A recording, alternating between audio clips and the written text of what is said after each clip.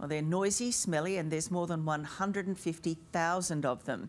Bats, as far as the eye can see, are outnumbering humans in this city.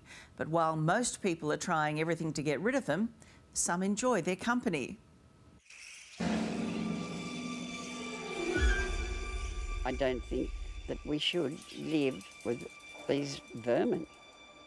They're flying vermin to me. Oh, they're going. They're estimating over 150,000 in the colony here. I mean, they are very misunderstood. They are extremely important to our environment. You're a little ambassador for the species, darling.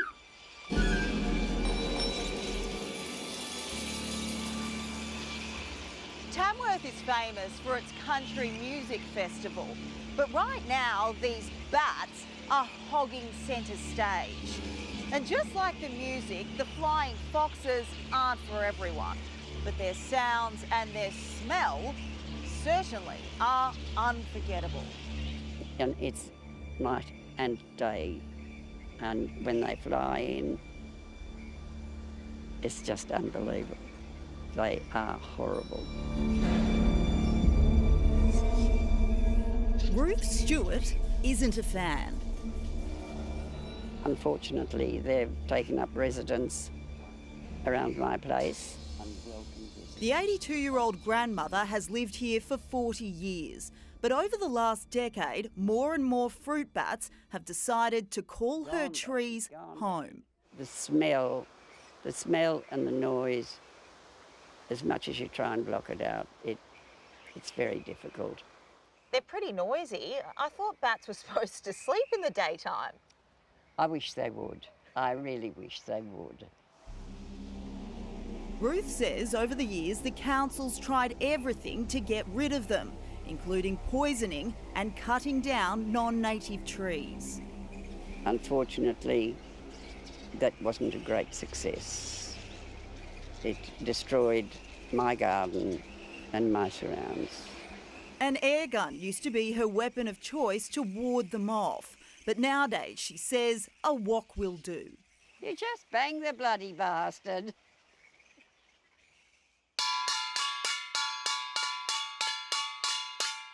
Problem solved. Until the ears can't cope with it any longer. Pardon the pun, Ruth, but do you feel like you're going batshit crazy? Absolutely. I've been batty for a long time. But wildlife carer Jay Price loves the company of bats. They're extremely misunderstood. I mean, this is a wild animal. She's quite calm. They're the only animal that I've ever come across rescuing that actually, when they realise that you're there to help, they calm down.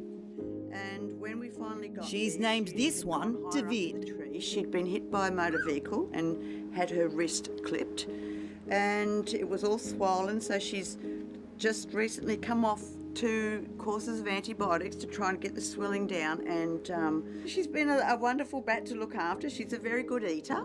I always say love them or hate them, we need them. A lot of people are worried about the diseases that bats carry. I mean, why do you feel so comfortable around them? So we're vaccinated against Australian bat Lissa virus, which is a form of rabies. So this is why we tell people not to touch bats, because if you're bitten or scratched, that's how the disease can be transmitted over. When Jay is housing an injured bat, she keeps the room toasty and decorates their cage so they feel at home. That's the right side up for our bats, hanging upside down. I've got a few she oak branches on top. It just helps to take that sterile look out of the cage. Why do you think we're seeing so many more bats in Tamworth now? Look, we're seeing so many more bats in Tamworth at the moment because of the bad weather over at the coast. The rain is washing out the blossoms there, so there's no food there for them. They may go out of an evening. Mayor Russell Webb says the bat colony's almost doubled in size since May, outnumbering humans there 2 to 1. Really, we can't do much about it. We've got to live with them. They are great for our ecology. At dusk, Tamworth looks more like Transylvania. And for the city that's popular for its country music festival each summer, Lord, I need someone to love me. the bat chatter in winter isn't exactly music to the ears of some residents. And it just kind of like floods the whole sky, and it's very distracting when I drive. But yeah, other than that, they're very noisy. Smelly, they're filthy, We walk along the water walk and there's mess everywhere.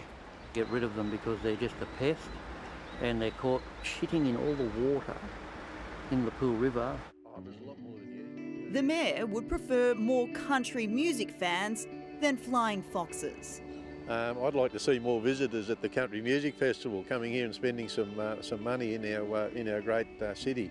Do you ever play country music to shoo them away? No, I don't like country music.